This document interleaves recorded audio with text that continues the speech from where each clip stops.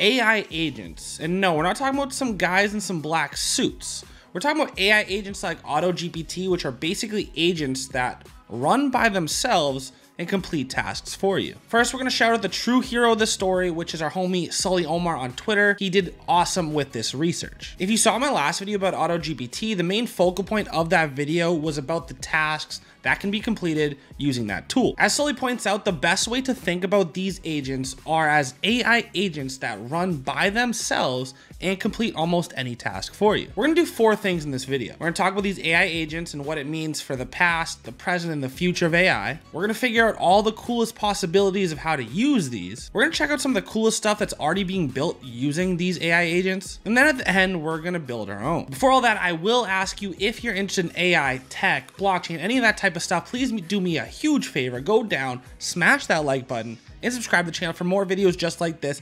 consistently. This video aims to do a few things. It aims to teach, but it also aims to shed a spotlight on other really smart people working in this field. So that's what we're gonna do. I'm trying to give Sully some love here, so cheers to Sully.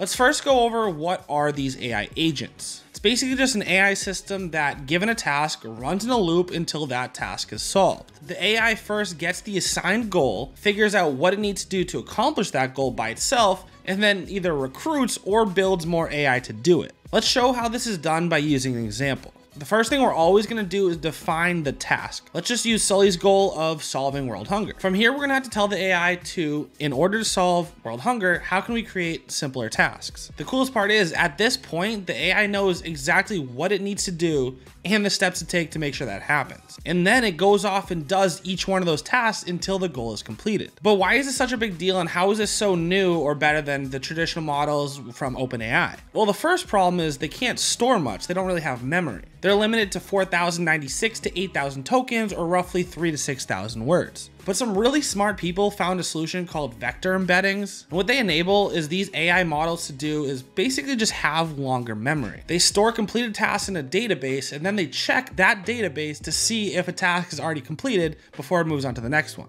Just like in our last video, AutoGPT starts to take that one step further. The creator, Sig Gravitas, created an AI agent that could write its own code and fix it, self-improving at every step. It also was given internet access, which adds another layer of possibilities. So basically, this large language model, or LLM, can break down a goal into simpler tasks, creating a task list for itself, write its own code, search the internet, and then launch sub-agents to accomplish those tasks. So the biggest or most important features of AutoGPT or any of these AI agents compared to previous models are internet access for searches and getting information, longer, short, and long-term memory. It uses GPT-4, and it has file storage and summarization. And just a few of the things that these AI agents are going to be able to do very soon is the first time that I've actually felt your job might actually start being at risk here pretty soon. Stuff like coding, research, marketing, accounting, financial analysis. These AI agents can run 24/7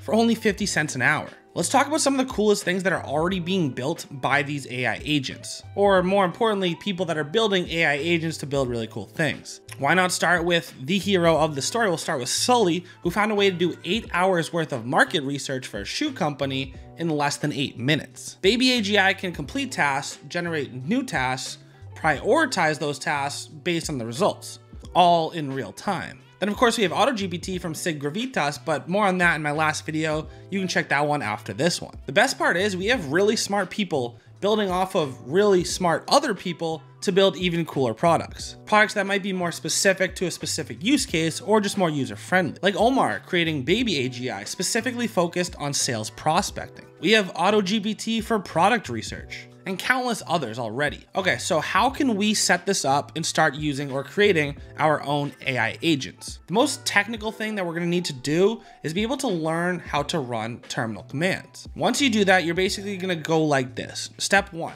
get set up, download Python, download Docker desktop, and then get an OpenAI API key. Links for all of this are gonna be in the description down below to make it 10 times easier for you. Okay, so the first thing we're gonna do is we're gonna clone the repo created by Taran, git clone, and paste the link. We're gonna cd AutoGPT inside the terminal. Where you see .env.template, this is where you're gonna put your OpenAI API key. We're then gonna duplicate the file and rename it to just .env. run the command pip install -r requirements.txt. Make sure you have Docker running this whole time. Then run Python scripts /main.py. And boom, you're good to go. But if that sounded like total gibberish to you and you want to try this without having to code or know your terminal, well, I got something just for you. Let's check out AgentGPT created from Srijan on Twitter. This is basically gonna do all the same things of creating these AI agents without having to code anything. So this whole video seems super cool, but there are drawbacks and these things aren't perfect. Let's check out Sam Whitmore on Twitter, who gives his side of the story. He's been building using these agents for over 3 months. He says, before you get too scared or hyped about autonomous agents, just try running one yourself. They have flashes of clarity and then they tend to rabbit hole, get stuck, go off course. They need intense guardrails to reliably perform a task. They can be very random. They have a 5 to 15% failure rate for every new loop. Just like anything else, he wants to not give too much access because that's when things could actually get a tad scary. Like, don't give it REPL access. It does not have superpowers yet. It's just a little bit stronger version of a Python script given API access for now. So it seems a little scary and advanced, but it still has a long way to go. It makes a lot of errors, but I think this is one of the coolest new breakthroughs and really shows how people are building off of the already crazy advancement and research gone into AI. All the smartest people are here building new cool stuff. So if you want to stay in the loop, make sure you are subscribed to this channel and I'll see you in the next video.